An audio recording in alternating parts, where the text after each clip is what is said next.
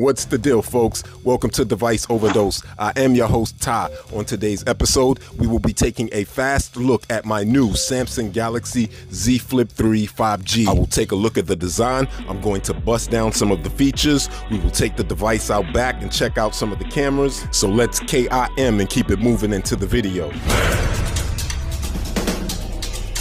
So over the past 2 years, folding phones have resurfaced, and Samsung has had their share of folding phones in the past. So out of pure curiosity, I've decided to procure the latest version of their Galaxy Z Flip lineup. Now, I have been flossing and flashing with the device for a little minute, and I can appreciate the extra space in my pocket. But hold up, bust the meat. Let's see what kind of cute accessories Samsung decided not to give us this time.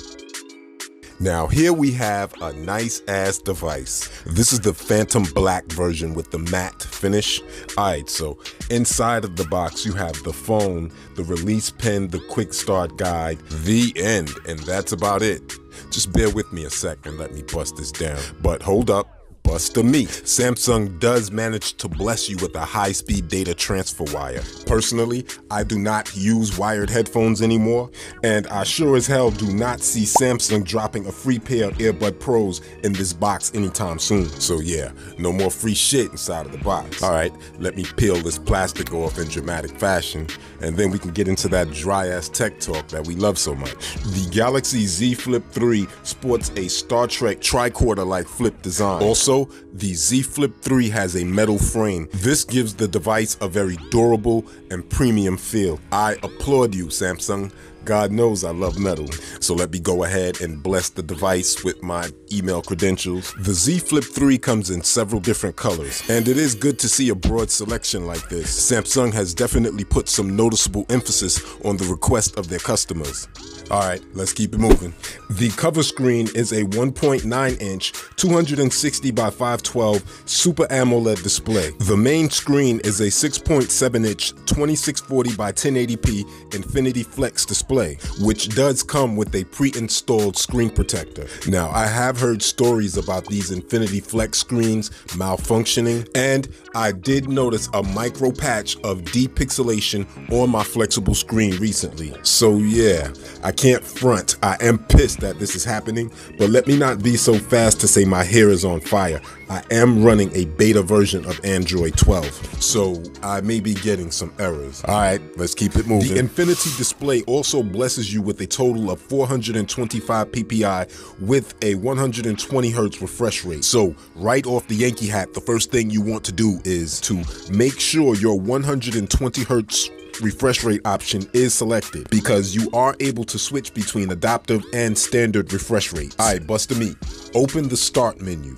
Scroll down to display. Scroll down again and select motion smoothness. From here you can choose between adaptive and standard.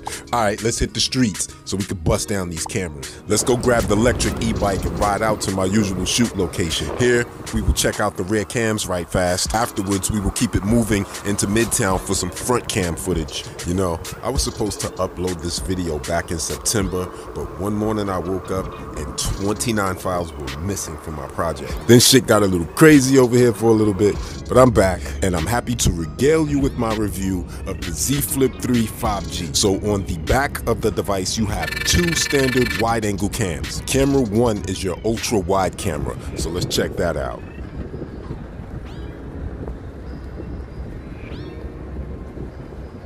Okay, looks good to me.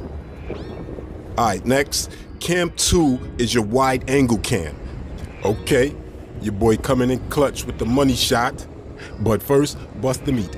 I am using a gimbal, and I'm sure that I forgot to lock the white balance. Not to mention, I'm riding an e-bike, I'm moving around and shit, and the footage appears to be pretty stable and balanced. So with the Z Flip 3, Samsung did decide to fall back on the telephoto cam. Instead, Samsung decided to bless us with some high-value camera software to compensate. I guess that was thoughtful enough, just as long as the shit works. So both cameras have iOS. Also, both cameras are nearly identical to the ones found on the Samsung Galaxy S21 Plus, the Galaxy Note20 5G, as well as the Galaxy Note20 Ultra. Alright, next, let's check out this zoom situation. Samsung loves to zoom in on things. The Z Flip 3 blesses you with up to 10 times of zoom magnification. So, if you are into blurry ass pixelated images, this is a very useful feature. Alright, let's bounce up out of here so we can see what this front cam is looking like. On the front of the device, there is a 10 megapixel cam that sits directly under the screen, and this camera does allow you to shoot in 4K. Alright, look, I know my little demonstration here does not do much justice for the front cam, but I am sure you get the point. This front camera is definitely a winner. And as always with Samsung, the cameras come loaded with customization features. Two of these features stand out to me in particular: portrait video and director's view. So, portrait video is a high-value feature that both the front and back camera support. This function gives you that deep, blurred-out background effect, but the cameras stay focused on the subject that is being recorded. For me, portrait video looks great, especially if you're into vlogs and using that front cam a lot. Also, this feature only works on faces. The software does not work on inanimate objects. Alright, next, director's view is another high-value function that works great if you're into reaction videos. These features work on both the front and the back cameras. Also, you can switch between the wide-angle and the ultra-wide-angle camera. All of these features can be found on the dominant majority of Samsung's high-end phones. But hold up, bust the meat. In my opinion, I think the Z Flip 3 takes really good pictures. And again, if you are heavily into vlogs using that front cam and then couple that with flex mode, the Z Flip 3 can be a powerful tool. Alright, let's keep it moving. The hinge, in my opinion, is probably one of the most galvanizing features about this phone.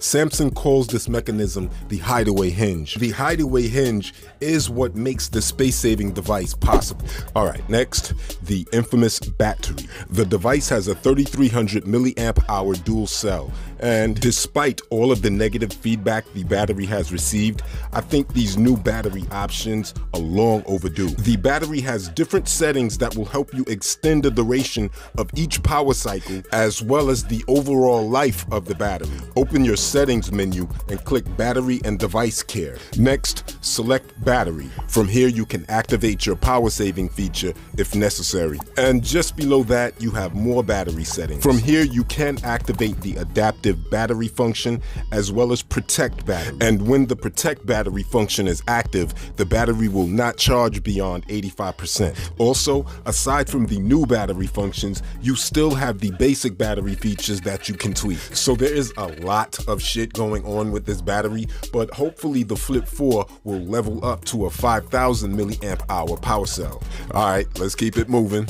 The device has a 5nm 64-bit octa-core processor, and that is coupled with 8 gigabytes of RAM and up to 256 gigabytes of internal storage. Alright, next, Samsung has some of the best fingerprint sensors in the game, and this device has one of the most consistent fingerprint sensors that you could buy with your green stamps. The Z Flip 3 has a rating of IPX8. The 8 means the device can be completely submerged in water that's deeper than 1 meter for up to 30 minutes. But hold up, bust the meat.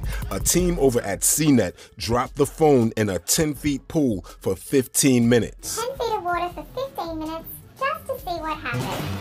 15 minutes, 10 feet. We still look fine.